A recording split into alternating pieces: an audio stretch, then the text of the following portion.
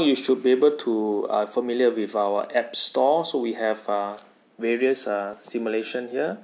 So you can click on the binary star simulator, of which you can download it. After downloading, it launches it, and you can actually again be able to navigate along the different pages through the arrowheads or the menu, which you can also do likewise. So going back to the simulation, you can see that this actually has the M1 equals 1, M2 equals 1, velocities equals 0. So this particular M1 equals 1, M2 equals 1, velocities equals 0. So this is the usual, the earlier gravitational law of attraction, where the masses will actually gravitate to each other. So what's so different about binary stars is they actually could have M1 some equals initial M2 speed. equals 1, circular underscore orbit. One, you have some initial speed perpendicular to the line of centers joining the two masses. You can actually have a orbit which is perfectly circular. Now, but if let's say you were to increase one of them, which I'm trying to increase, then of course this will not be circular orbit anymore. So this is some of the interesting things that you can use the simulation to figure out. Now let's look at some interesting cases. So M1 equals 1, M2 equals 0.25, circular underscore orbit. So again, if you were to look at this particular setup, again, circular orbit is indeed possible, but notice that the velocities would have to be varied according to some calculation, and you need to be able to calculate these values. But the fact of the matter is the forces F1 and F2 remains equal, opposite, and on different bodies.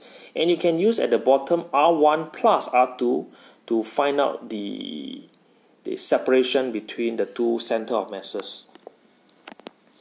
Now, one of the interesting things about using this simulation is M1 equals 5.9726, M2 equals 0.073242, Earth underscore moon.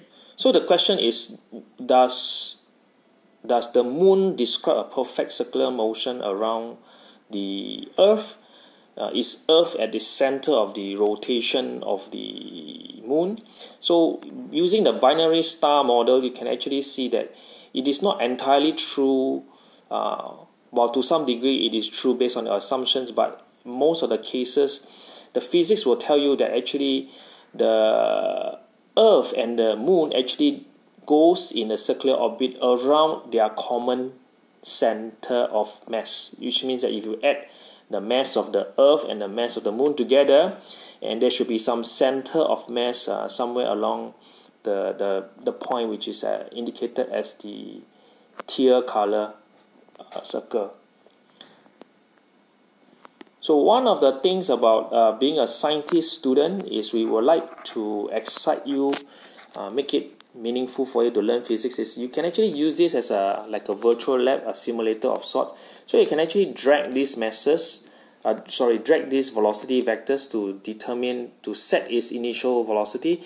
You can also set the mass position, and you can play and see whether this will describe the circular orbit, which is very commonly found in our questions.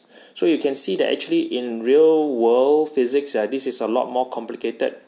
Okay, and you can try out different configurations, and you can see whether this will then describe the circular orbit.